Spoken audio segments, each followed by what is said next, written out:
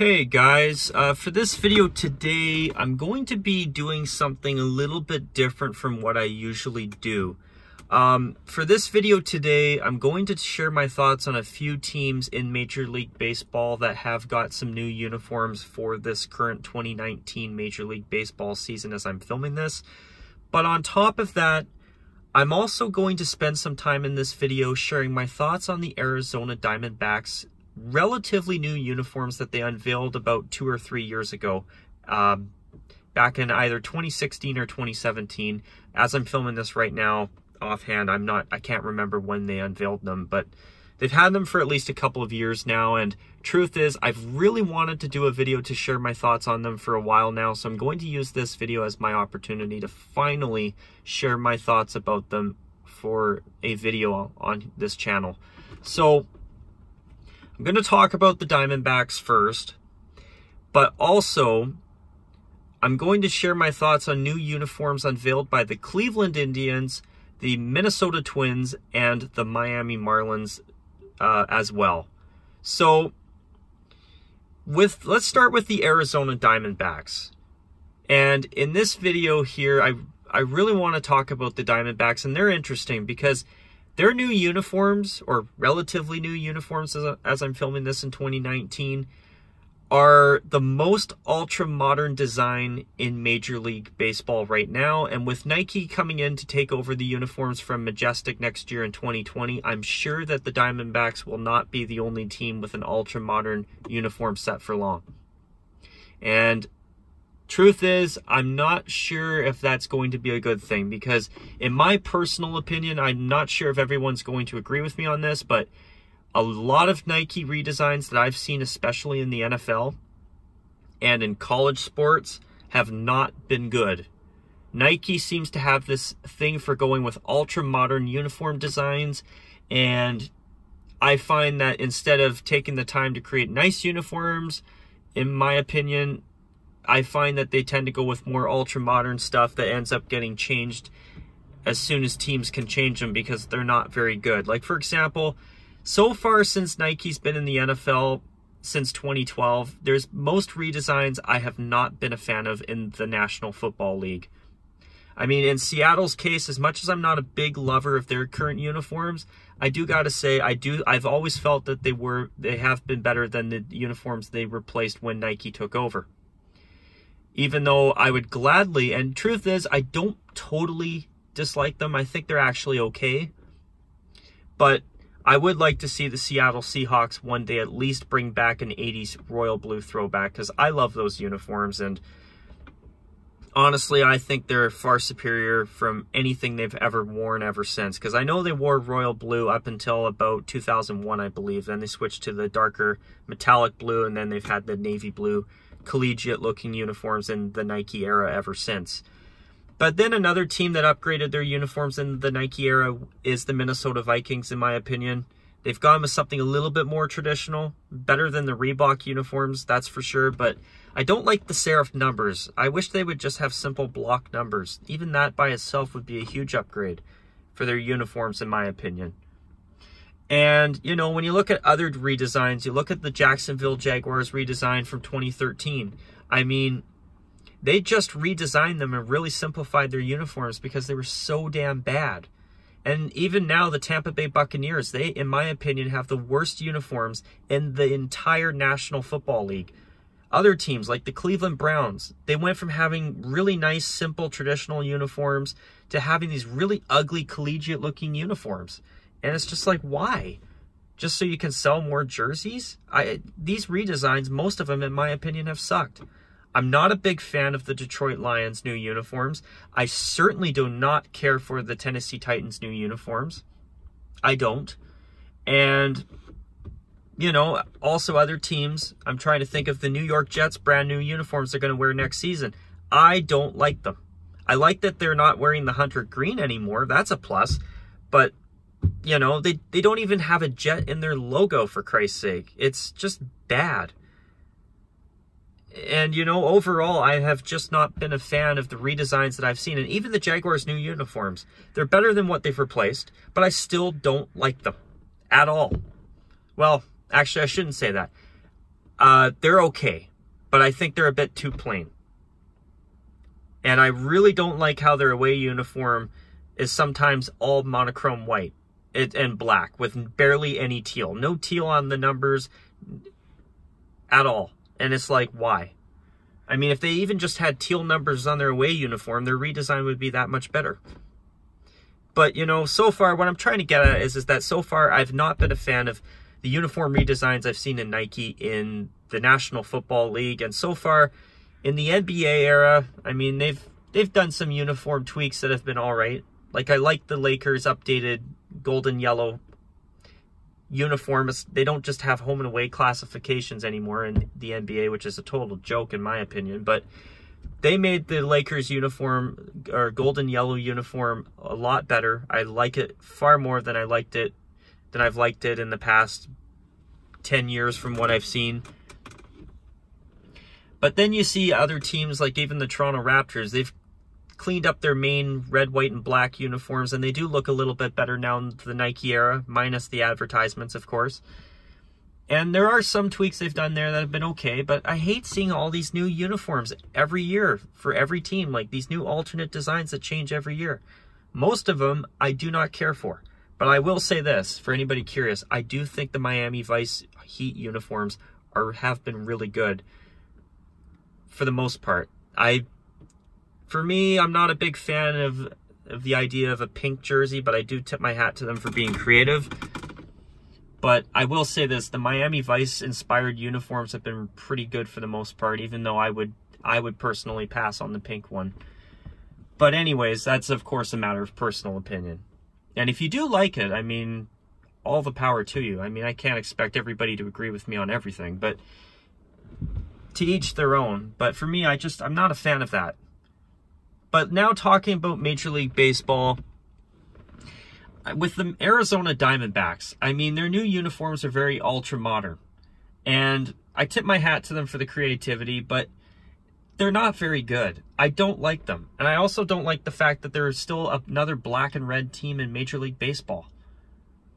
I mean, I really think that I believe that their original color scheme of purple and teal was really good. It was something different.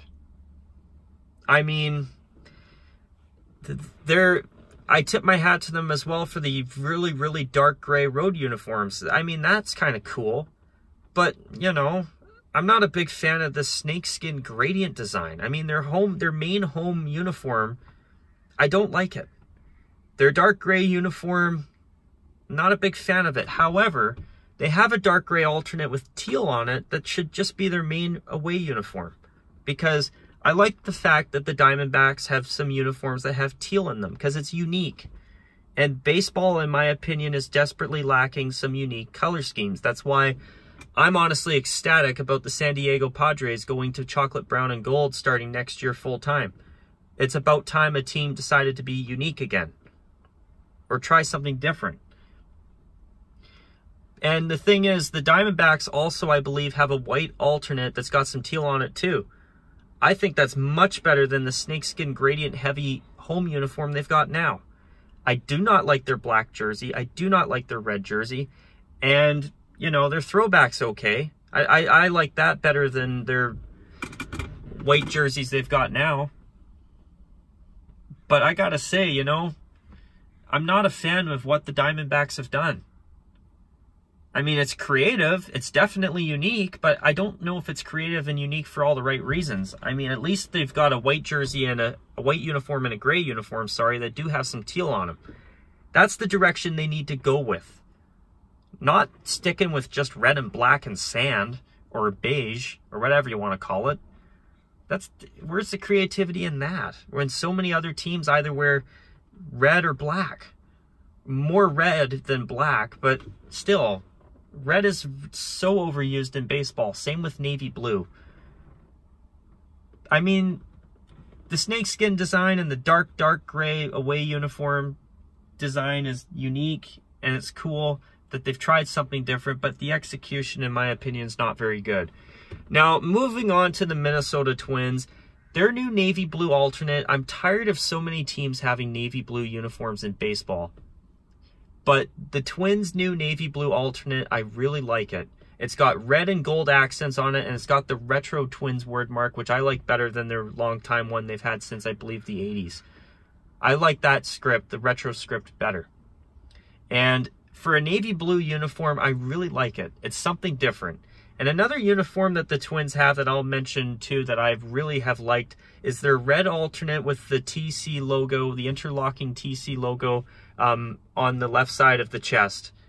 The interlocking TC to represent Twin Cities.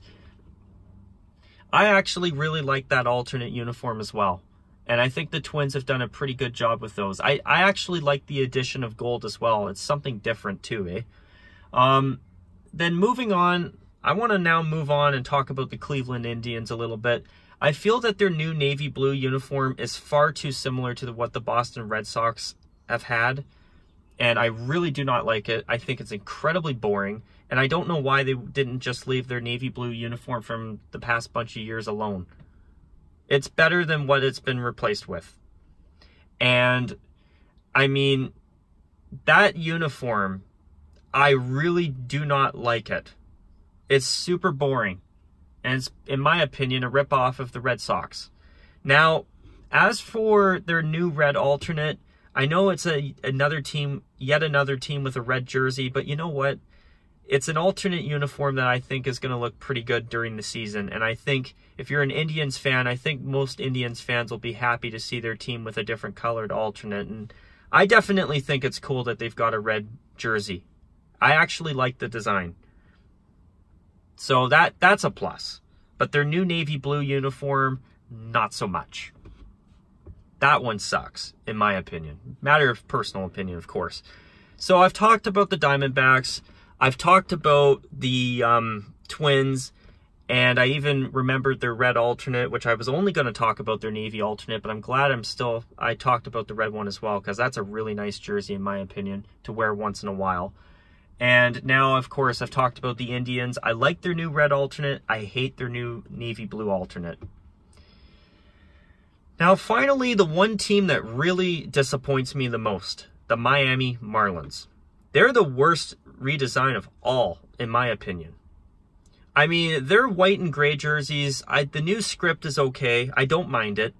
And I also do think that their new logo is actually relatively decent. But the Marlins, it's, you know, when they were the Florida Marlins, they had teal, a teal-heavy identity, and that was really cool. They had something different.